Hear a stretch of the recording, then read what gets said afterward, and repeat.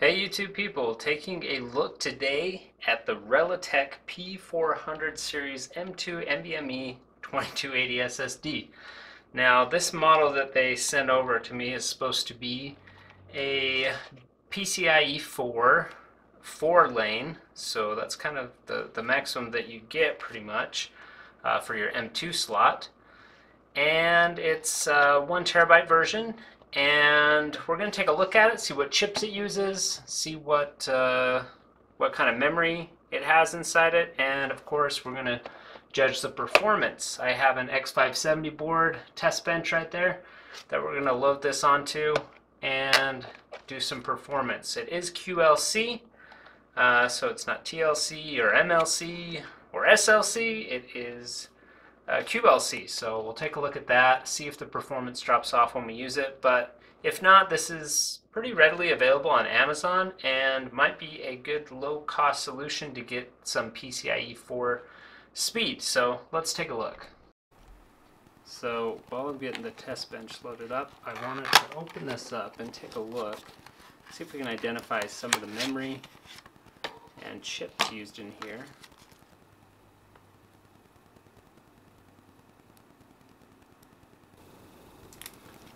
Okay, so as expected, this is a Phison controller, PS5016E1632. Now this is similar to, this chip is used on quite a few M2 SSDs, including some of the Western Digitals. The SN750 I think uses this chip, and hard to say what memory chips these are. I'll bring that close to the camera so you guys can take a look. But they're SK Hynix, but the quality of the cells, like who knows. So they got our DRAM and two 512 modules, I think is what those will be. So we'll get it loaded up and put it through its paces. Okay, so we've got the drive installed and everything's looking good. We can see it's a brand new drive, barely powered on, and we are PCIe 4x4, and we're on this firmware, EGFM 52.3, and that firmware is the same one that you might see on a Corsair MP600 core. So I would guess that this has very similar performance to that. It is rated at 5,000 read and 3,700 write, so we're going to see if it actually gets close to that. So let's go ahead and run the benchmarks and see what we get. Okay, and we finished up with really quite respectable numbers, 4714.64 max read, 2101 write. Not quite up to the rated specification there on the right, but pretty close.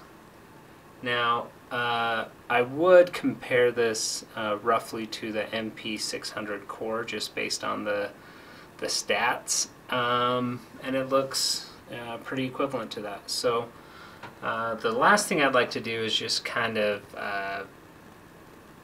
do some large file copies and see if this thing starts to slow down at all, and we'll take it from there. Okay, so the first thing I'm going to do is I'm going to copy this Blu-ray to itself on the same drive and see how long that takes.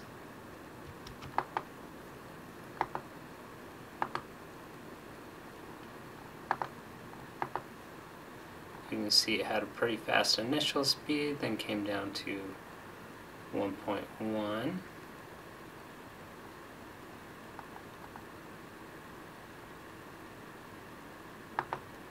Okay, 20 seconds the first time. Let's try it again.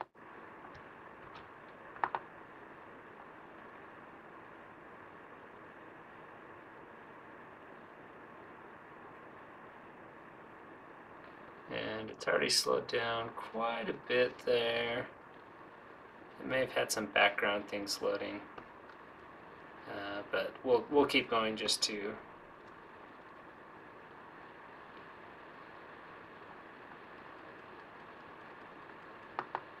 Okay, 27 seconds. Keep going.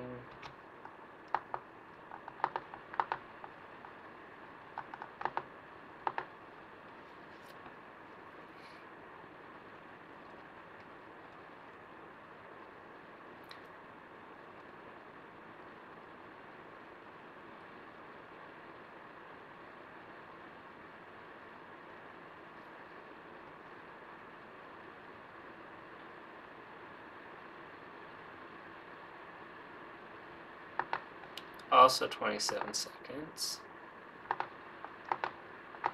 Let's keep it going.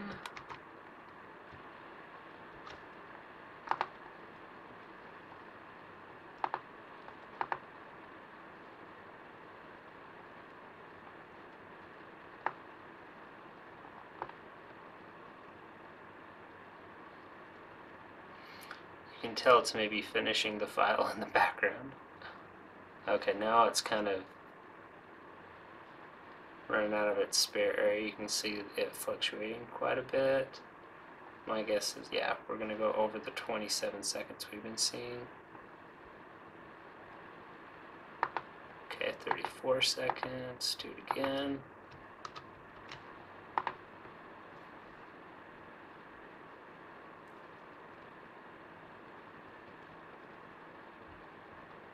These are the types of real-world situations you might find yourself in. Okay, now we can see it's really started to slow down. It's probably exhausted all of its spare area and has to do some garbage collection out of the cache. I don't know if that's garbage collection, but it has to get that cache cleared out. So we're already way past what we were before.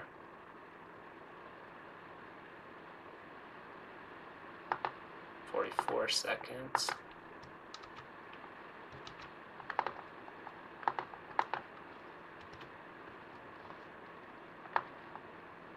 I really need to write a script for this. Sorry guys, but it's just kind of a quick and dirty test of this little drive here.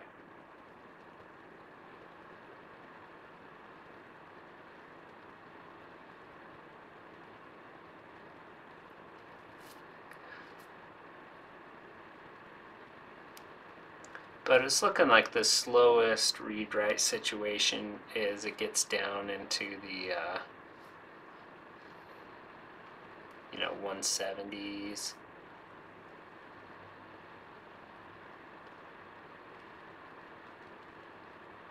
Okay, 45 on that.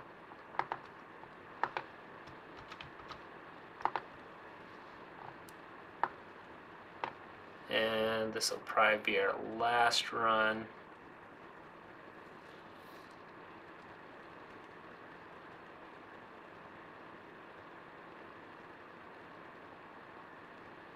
It's not uncommon to see these drives start to slow down like this when you hit them with heavy loads.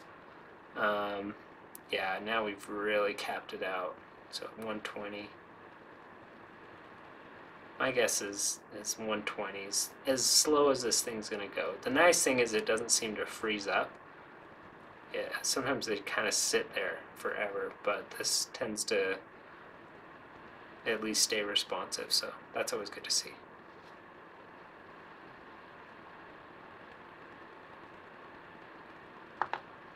Okay, so that's our best case, worst case scenario in heavy loads. And finger test, I'm touching that, and it is actually quite hot.